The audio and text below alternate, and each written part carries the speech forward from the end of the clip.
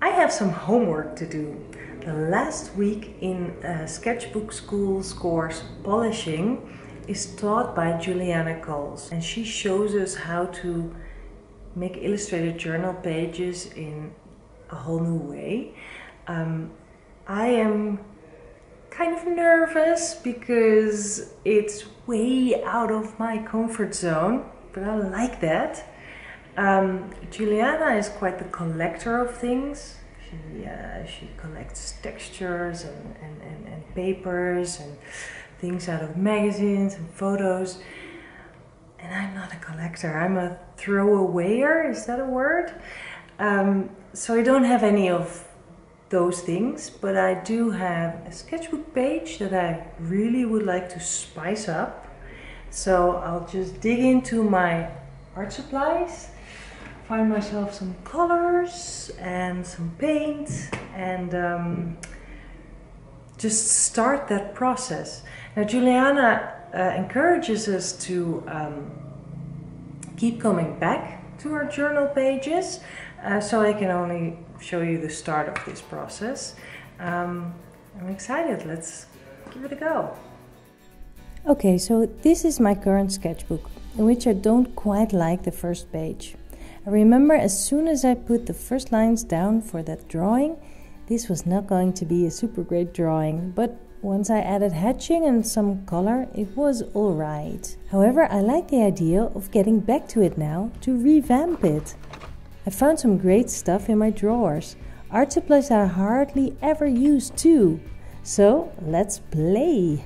I'll start with writing down my thoughts, like Juliana does in her demo. Because I know this will be one of many layers, I don't really think about what I write. Just some thoughts about the beginning of a new sketchbook. It's nice to just write. I don't even do my best to make it look neat. Now it's time for the next step, the emphasizing. So I circle some of the words I think are important or meaningful and use alphabet letter stamps as well.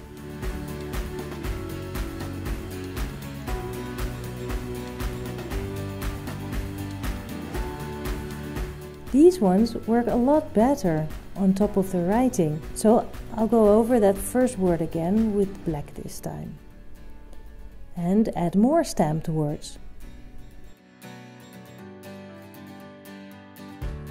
Now I really want to paint. I mix yellow and white, which feels quite safe, so I won't be afraid I make rookie mistakes with a super bright or dark color and then I couldn't go back and feel awful about it. I like how the acrylic paint can be applied both thick and thin, wet by adding water or a bit drier straight from the tube. It's nice how some of the background color still is visible below the paint layer. At first it feels kind of strange to paint over something I just wrote, but that feeling just lasts for a few seconds. I'm on a mission now. Once I have that first light layer in, I dare to go for some bright yellow as well. When I watched the demo, I thought, how does she work that magic? How does she decide where to put all the elements? Now I discover that basically you need to just keep looking at the page to see where you need to bring balance by adding color. I don't have any colored or patterned paper or anything like that, but I do have all kinds of washi tape, so that might be nice to use. I'll give it a try. Here's a bit of an empty space, and since the original drawing had blue in it, I'll use this dotted blue tape. And I like the warm colors, but it can also use some extra brightness. So here's an almost fluorescent orange that could kind of connect the two pages of the spread. I'll add a small bit to the right page and one to the left as well for balance. We've seen Felix Scheinberger do this too in expressing. Oh, and I accidentally went through that wet layer of paint with my nail, but I kind of like that effect, so I'll do more of that. And then I just wipe off my nail here at the other side of the spread. Looks nice. I forgot I had these two fluorescent colors and I totally want to use at least one of these now. Ooh, that is brighter than bright. but if I add more of it throughout the page, it might work.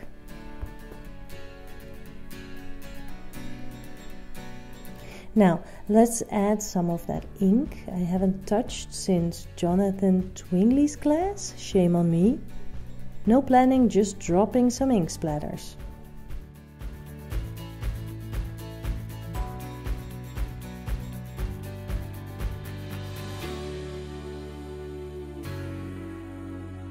Well, that seems kind of bloody. Let's dab that with a kitchen towel. Ooh, I kind of like how that stamps the colors with a bit of texture from the paper towel.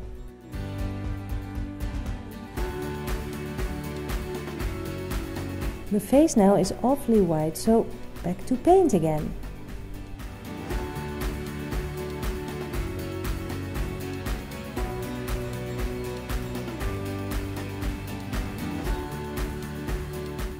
Again, bringing the balance by adding dark now. Ooh, and I have this silver Sharpie. Let's see if it works to outline some of the lettering. Nope, that obviously doesn't work. I'll fill the letters with white then.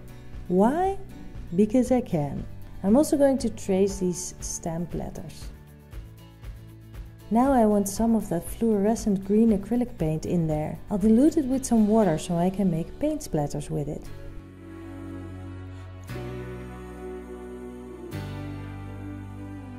Adding some fingerprints. Man, I am having fun!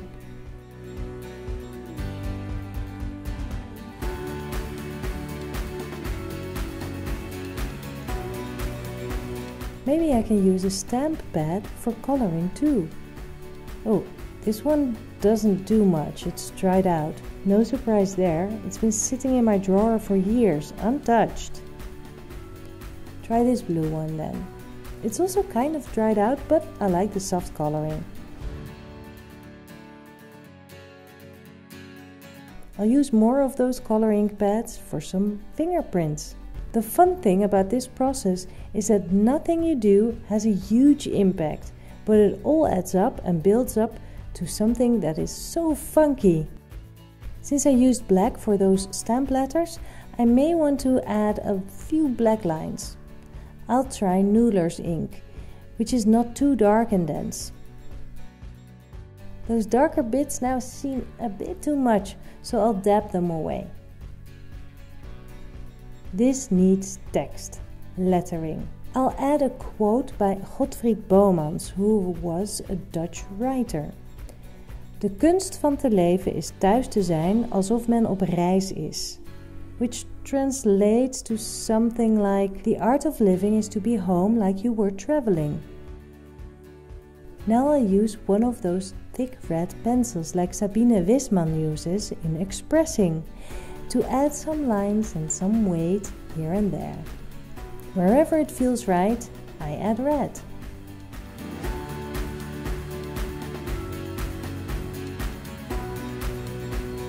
Back to that silver Sharpie again.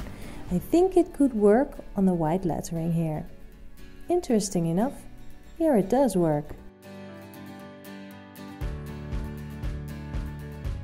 I also add the name of the author, just tiny, in white, below. And now all I want to do is add some bits and pieces, some colorful stuff to make it all look balanced, look right, and just because I don't want to stop yet.